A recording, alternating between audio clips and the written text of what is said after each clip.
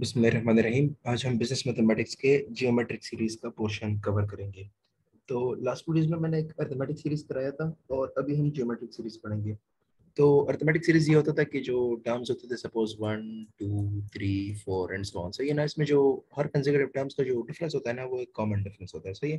मतलब 1 और 2 के दरमियान एक का डिफरेंस है, 2 और 3 के दरमियान भी एक का है, 3 और 4 के दरमियान भी एक का है, एंड सो ऑन। सही है। Now what is geometric progression or geometric sequence? सही है। Geometric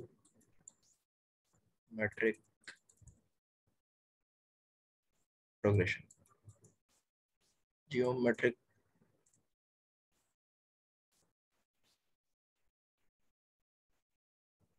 progression. So it's in the kind of this 1 3 9 1 3 9 27 and something 81 and so on. If you realize हर दो जो टर्म्स है ना, उनके दरमियान जो कांस्टेंट रेशियो है ना, वो एक नंबर है। मतलब 3 के 1 के साथ मैंने क्या मल्टीप्लाई किया, 1 के साथ 3 मल्टीप्लाई करो तो 3 आते हैं, 3 के साथ दोबारा 3 मल्टीप्लाई करो तो 9 आते हैं, 9 के साथ 3 मल्टीप्लाई करो तो 27 आते हैं, 27 के साथ 3 मल्टीप्लाई करो तो 81 आते हैं। तो इट मींस कि हर जो नंबर के दरमियान जो डिफरेंस होता है ना, हर दो कंसेक्यूटिव नंबर के दरमियान जो डिफरेंस होता है, it is a common ratio. मतलब रेशियो होता है, because in division we consider ratio. सही है। जो आपके 3/1 मतलब पहले और दूसरे टर्म का जो रेशियो होगा ना, 3:1, वो बराबर होगा दूसरे और तीसरे टर्म का रेशियो 9/3। 3/1 से भी 3 आते हैं और 9/3 से भी 3 आते हैं, इज इक्वल टू तीसरे और दूसरे का भी सेम होगा 27/9। और ये रेशियो बराबर होगा तीसरे और चौथे का, which is 81/27। So a kind of series that has a common ratio between the consecutive terms is known as a geometric series or geometric progression. मैं मिसाल देता हूँ 2 4 8 16 32 and so on. This is a geometric progression with a common ratio of, you can guess, it's 2. 2 2s are 4, 4 2s are 8, 8 2s are 16, 16 2s are 32. So yeah, na? So the thing is that how to find this common ratio? It is easy. जिस तरह हम arithmetic progression में दो constant terms को difference निकालते हैं, इसमें हम constant term का ratio निकाल लेते हैं. If I tell you suppose 3 sorry, let me change it, √3 3 3 √3 3 √3 and so on. मैं बोलूँ कि ये कौन सा वो है। सही है। सीरीज है। सो 3 - √3, क्या ये बराबर है 3 √3 - 3? क्या ये बराबर है इसके? 3 - √3 is equal to 3 √3 - 3। Since this is not equal, so we can not say that this is an arithmetic progression. तो अरिथमेटिक तो नहीं है। अब जरा डिफरेंस ट्राई कर लेते हैं। 3/√3, दो कंसेक्यूटिव टर्म्स को डिवीजन करो is equal to 3 √3 so now check it. ऊपर 3 को मैं लिख सकता हूँ √3 सही है, और नीचे √3 को मैंने इस तरह लिख लिया, एंड यहाँ पे 3 तो कैंसिल हो गया, यहाँ पे √3 बच गया। सही है। सो ये कैंसिल हो गया और यहाँ पे आ गया √3 is equal to √3। It means जो दो टर्म्स है ना, पहले और दूसरे के और दूसरे और तीसरे के दरमियान जो कॉमन रेशियो है ना, वो √3। इट मींस कि एक ज्योमेट्रिक प्रोग्रेशन। हम जरा खुद वेरीफाई भी कर भी सकते हैं, आसानी से दिख रहे हैं।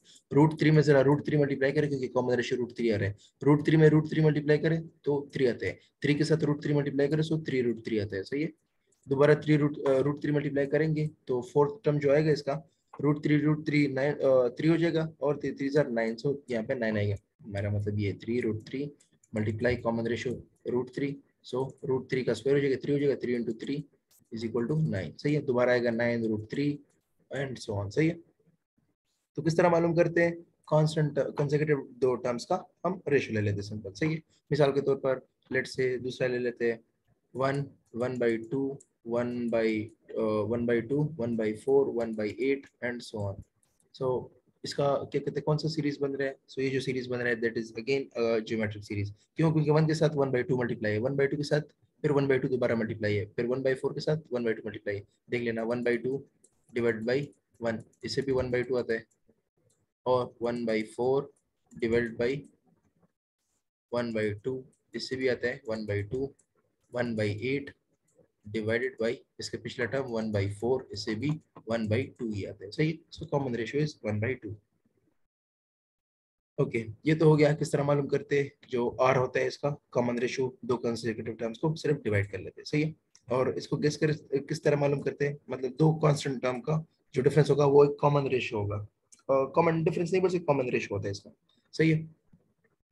अच्छा, अब इसका जनरल टर्म पढ़ते हैं। Okay, so the n term मतलब n term of a geometric sequence is given by a1, an is equal to a1 into r power n minus 1, a1 r power n minus 1। Suppose अगर मैं आपको ये geometric sequence है तो 1 2 4 8, सही है, मैं बोलूँ पांचवा टर्म निकालो, सही है, a5 क्या होगा, a5 क्या होगा, so we can write a5 is equal to, यहाँ पे n की जगह मैंने 5 पुट कर लिया, a1 which is 1 over here, सही है, into r पावर, r इसकी कॉमन रेशियो है, कॉमन रेशियो क्या है, 2 मल्टीप्लाई होता जा रहा है, 2 पावर n माइनस 1, n यहाँ पे कितना टर्म्स है, 5, 5 माइनस 1 इज 4, सो यहाँ पे 5 टर्म्स है ना, तो यहाँ पे n की जगह मैं 5 रखूंगा, सही है, 5, सो 5 minus 1 is 4, so a5 is equal to 1 into 2 power 4 is 16, ये तो कॉमन सेंस दिख भी रहा था, 1 2 are 2, 2 2 are 4, 4 2 are 8, 8 2 are 16 आना चाहिए था, सही है। So the formula is an is equal to a1 into r power n minus 1, a1 is equal an is equal to a1 r power n minus 1। आपको ये भी पूछा जा सकता है कि कितना टर्म्स हो गए, सपोज आप गिवन है कि an मतलब लास्ट टर्म है आपके पास, लेट्स से a5, a6 आपको गिवन है 10, सही है, a6 आपको गिवन है 10, a1 आपको गिवन है 4, सही है, टोटल 6 टर्म्स है, a1 4 है, r जो है ना r जो है ना वो 2 है, लेट्स चेंज इट, an आपको 10 गिवन है, सही है, an आपको 10 गिवन है, a1 4 गिवन है, r2 गिवन है, तो टोटल कितने नंबर ऑफ टर्म्स है, नंबर ऑफ टर्म्स कितने हैं, सो लेट्स फाइंड आउट। तो पहला है an, तो मतलब 10 is equal to a1 r power n minus 1, 2 power n minus 1, see 2 power n minus 1, so now you can solve it, इसको divide कर ले, so 2 power n minus 1, 2 power n minus 1 is equal to 10 divided by 4 से क्या आता है, 2 5 are 10, 2 2 are 4, 5 by 2 आता है, सही है, 5 divided by 2 आता है। सो अभी हमने मालूम करना है, क्या कहते हैं, n मालूम करना है, so it can be written as 2 power n minus 1, so it can be written as, इसको लिख ले 2 power n डिवाइड बाई 2, क्योंकि भी माइनस में मैंने नीचे ला दिया, इज इक्वल टू 5 by 2, सही है। So now you can cancel this, so 2 power n is equal to 5, 2 power n is equal to 5। now this cannot be solved actually, yes it can be solved but calculator wise, जो question आपको given होगे ना उसमें इस तरह के question तो नहीं गिवन होगे, तो मैंने वैसे खुद से वैल्यू सपोज कर ली, सही है। Okay, let's try another one जिसमें n की वैल्यू हम एक्चुअली निकाल सके, so let's try it. Okay, a1 आपके पास है, a1 आपके पास है, a1 हम 3 ले लेते हैं, और जो an आपके पास वो हम ले लेते हैं 81, सही है, an जो है आपके पास वो हम 81 ले लेते हैं, और r जो हम लेते हैं वो 3 लेते हैं, सही है। सो नंबर ऑफ टर्म्स मालूम करने हैं, सो an मतलब 81 is equal to a1 which is 3 into r कितना है 3, a1 r power n minus 1, n minus 1, सही है। सो पहले इनको डिवाइड कर ले, 81 को 3 पे डिवाइड कर ले तो कितना आता है, 327 आता है, सही। सो 27 is equal to 3 power n minus 1, सो ये 3 पावर n माइनस 1। अब दो तरीके हैं, या तो इस तरह कर ले कि इसको लिख ले 3 क्यूब, 27 को मैंने लिख लिया, सॉरी 27 को मैंने लिख लिया 3 क्यूब, सही है, तो इसको मैंने लिख लिया 3 power n minus 1, 3 power n minus 1, since the bases are same the corresponding power should be equal, so n minus 1 is equal to 3, n gives me it gives me n is equal to 4, सही। या फिर इस तरह भी कर सकते हैं कि 3 मतलब इसको लिख ले एज इट इज 27, इसको लिख ले 27, और इसको लिख ले 3 पावर n डिवाइड बाई 3, सही है, 3 power n divide by 3 shifted, so 3 power n is equal to cross multiply, 327 आता है 81, 81, so 81 को मैं लिख सकता हूँ, 81 is it can be written as 3 power n is equal to 3 power 4, so n is equal to 4, यहाँ से भी 4 आ गया, सही है।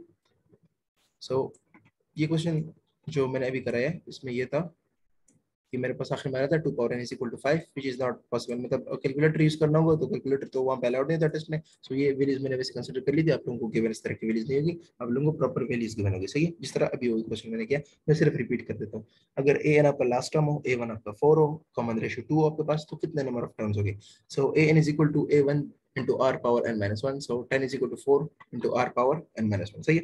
सो 10 ये मैंने डिवाइड कर लिया, 10 divide by 4 which is 2 5s are 10, 2 2s are 4, सही है, 2 5s are 10, 2 2s are 4, 5 by 2 आ गया, 2 पावर n माइनस 1 को मैंने लिख लिया 2 पावर n डिवाइड बाई 2, क्योंकि ये 2 नीचे आ जाएगा, ये 5 by 2, 2 2 कैंसिल हो गया, सो 2 power n is equal to 5, सही है। इनकी वैल्यू पर आप निकाल लेंगे, बट सिंस यहाँ पे कैलकुलेटर रिक्वायर्ड है तो आप लोगों एग्जाम में ऐसे वैल्यूज ऐसे क्वेश्चंस नहीं किए बनेंगे, सही है।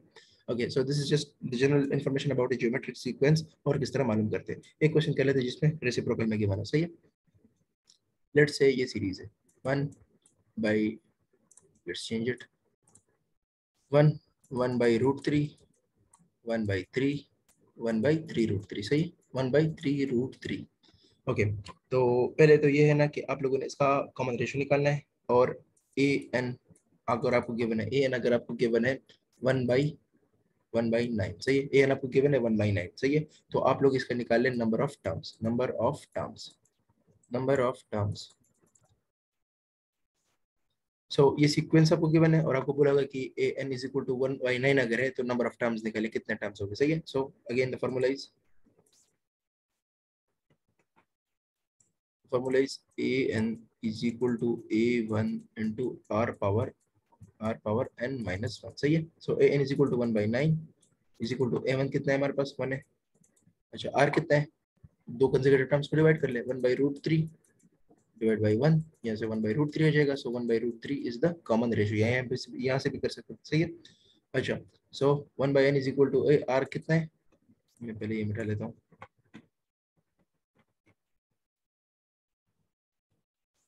ओके सर, कॉमन रेशियो हमारे पास है 1/√3, 1/√3 पावर n माइनस 1, सही है, n माइनस 1। इसको सिंप्लीफाई कर ले, सो 1/9 is equal to 1/√3 power n minus 1, सही है, n माइनस 1। अच्छा, अब इसे रख कर ले, 9 को लिख ले 1/3 स्क्वायर, और इसको लिख ले, इस √3 को ऊपर कर ले, सो ये आ जाएगा 3 पावर -1/2 -1 डिवाइड बाई 2, और इसके होल पावर पे होगा n माइनस 1, सही है, n माइनस 1। 3 स्क्वायर इसको ऊपर कर ले तो ये 3 पावर -2 हो जाएगा, इज इक्वल टू 3 पावर -1/2 ऊपर पावर के साथ मल्टीप्लाई हो जाएगा, तो आपके पास आ जाएगा 1, ये इसके साथ मल्टीप्लाई हो जाएगा तो ये आपके पास आ जाएगा, जो -1/2 प्लस -1 के साथ मल्टीप्लाई हो जाएगा तो 1/2 आ जाएगा, और जब इसके साथ मल्टीप्लाई हो जाएगा सो ये -n/2 आ जाएगा। सो ये आपके पास आ जाएगा 1 divide by 2 and -n divided by 2, सही है। ये जो मैं इस पावर को मल्टीप्लाई करूंगा, since the basis are same so the corresponding powers would be equal. So -2 is equal to 1/2, -2 is equal to 1/2, 1/2 and -n divided by 2, सही है, -n डिवाइडेड बाई 2। यहाँ पे शिफ्ट कर लें, सो ये जब आप यहाँ पे शिफ्ट कर लेंगे सो -2 -1/2 is equal to -n divided by 2, सही है। सो -2 यहाँ पे एलसीएम जब आप ले लेंगे, -4 -1 -5 divide by 2 is equal to -n divided by 2, सही है। So 2 will be cancelled, minus will be cancelled, n is equal to 5, n is equal to 5। So now let's check it, क्या ये 5 टर्म आ भी रहा है या नहीं। So जो मैंने ली थी ना सीरीज, so इसमें कॉमन रेशियो मेरे पास क्या है 1/√3। So now multiply 1/√3, 1 के साथ 1/√3 मल्टीप्लाई करें तो यही आएगा 1/√3 के साथ। Let me solve it over here.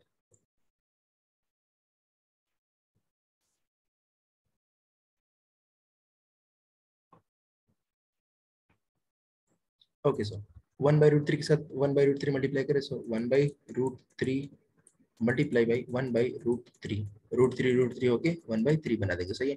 अब 1/3 के साथ 1/√3 मल्टीप्लाई करो, सो मल्टीप्लाई 1/√3 नेक्स्ट टर्म के लिए, सो ये आपको दे देगा 1/3√3।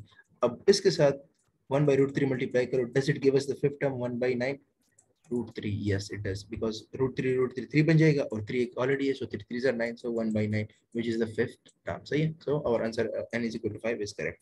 तो इस वीडियो में बस इतना ही काफी है। नेक्स्ट वीडियो में इंशाल्लाह इसकी मीन्स निकालना और इसका समेशन निकालना वो सिखाऊंगा along with its infinite geometric sequence। अगर वीडियो पसंद आई तो प्लीज लाइक कर दें, और अगर चैनल पर न्यू है तो सब्सक्राइब कर दें। Thank you so much.